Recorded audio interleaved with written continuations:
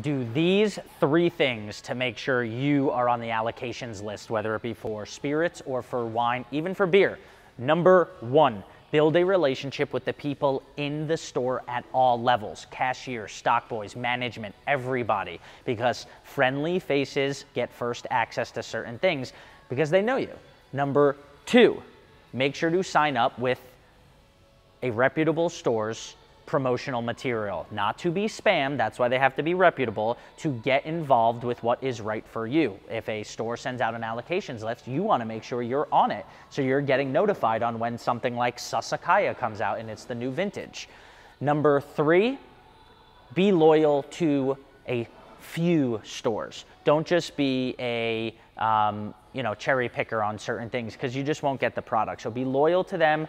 There is a price component to it, but be loyal to them, give them your business, build that relationship, and sign up for the material, and I promise you, you will get the material.